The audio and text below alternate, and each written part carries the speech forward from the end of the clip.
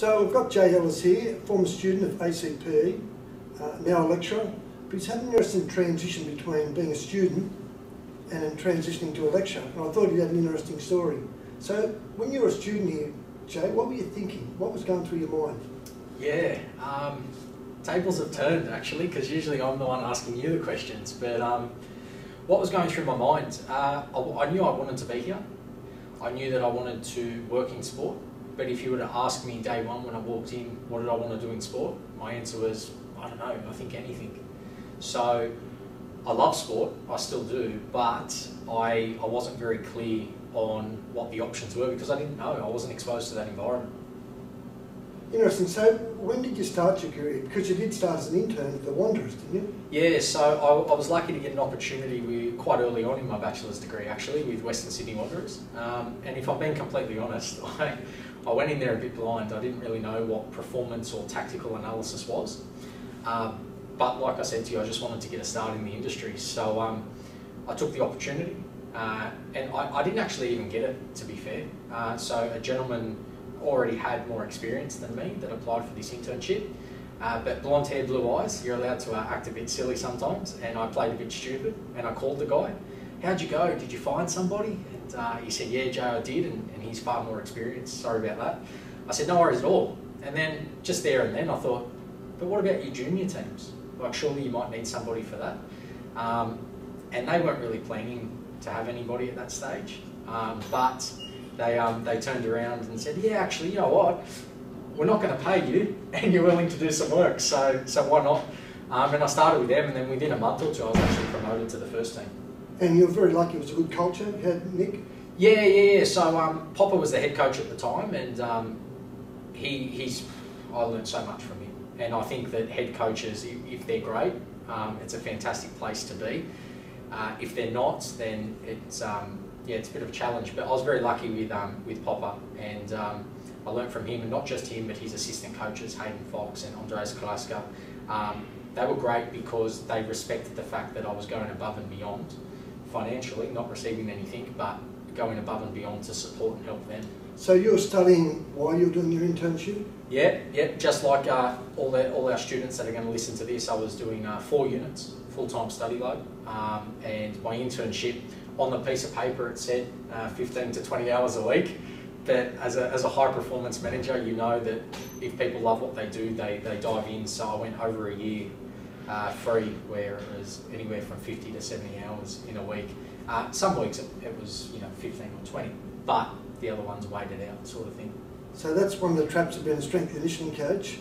You get paid for 40 hours, but you could be putting anywhere between 40 and 70 or 80 hours a week. Yeah, so quite interesting. So what happened after you'd finished with the Wanderers and then you completed your undergraduate here? Yeah, so during that time with the Wanderers, I was off the back of working hard. I was recommended to the junior national teams as well. So using all those opportunities, fantastic, great, love sport, finally understood kind of what I wanted to do, I guess.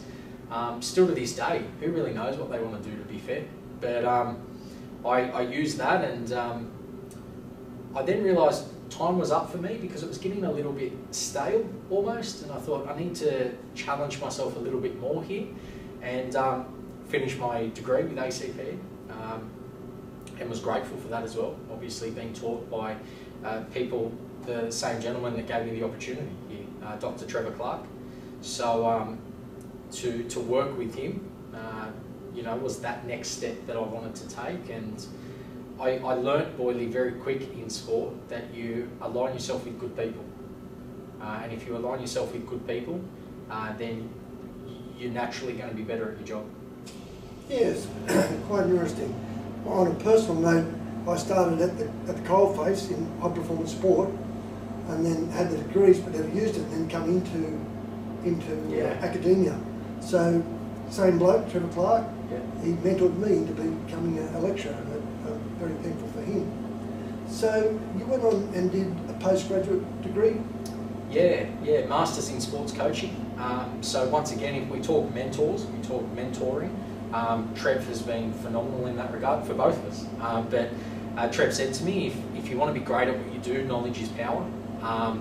And we looked at a few degrees, and nothing really kind of sat with me, because if I'm being honest, and students will relate to this, the weight off your shoulders after 3 years of a bachelor's degree, thinking I never have to submit an assessment again, and this thing called turn it in, like see you later. But it's you then realise that there's so much to learn. There's so much out there to learn, and so I jumped on board online study with University of Queensland, doing my Masters in Sports Coaching, and those guys have been great as well. They've been absolutely fantastic in their support, and because I love what I'm learning, the passion for me to want to do well is red hot. It's there, and I think when people get to that stage of their study, that's what's exciting. Yeah, I've got to say that Trev was good when he brought Jay back, because Jay's really interested in learning still, and that's what you want to be as a coach. You want to keep learning. We stop learning, we stop being a coach. So if you had some advice to students, what advice would you give them? I think I could almost write a mini book on advice on mistakes that I've made. Students they're going to make mistakes in the industry. Internships aren't going to work. I think students are a little bit scared as well on having to get it right the first go. If I want to be a high performance manager, then I have to get it right. If I want to be a tactical or a football analyst, I have to do that straight away. I think you realise over time that there's so much time, and it's the unique skills that you pick up along the way that are going to support you. If your next question to me was, Jay, where do you see yourself in 2 years' time? My answer is I don't know. But I think that's what's exciting, is that next challenge is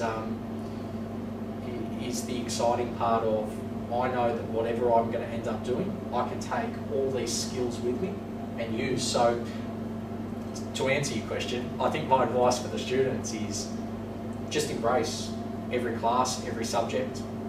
You're not going to like all of them, and that's okay, but take what you can take out of all of them, put it in your backpack, and then when you graduate, you've got a backpack full of knowledge. And certainty in high performance sport is employment? Yeah, that's sport's a scary one and I'm preaching to the converted. Sport's a scary one to be a part of. We were just talking about this today, about it not being very stable. But that's what we want to be a part of. That's you know, if you're going to dive into it head first, do it. My advice is bloody do it well. That's interesting. Yeah, just on another personal note, I left a full-time job to go to a 2-year contract, and you keep asking me why, and I think you've just answered it for me. Yeah, because that's what we want to do. Yeah, I think if you've got passion in what you do, and you're naturally a person that wants to be the best that you can be, then I don't think you're going to have an issue in sport. Do I think that there's a lot of people in the industry that become somewhat sales reps and sell what they're doing? Yeah, probably. But I've also realised that I'm just going to focus on what I do and the team that I work with around me. And I'm not going to worry if that person is throwing out false information and selling it, because guess that's them. And I think when we focus on ourselves in our degree, we'd be a little bit selfish, but in a good way. Then we can make those decisions where we leave that full-time job for the 2-year contract. Great talking to you, Jay. Thanks very much for your time. No, I appreciate it. Till the next time. See you later, guys. Cheers.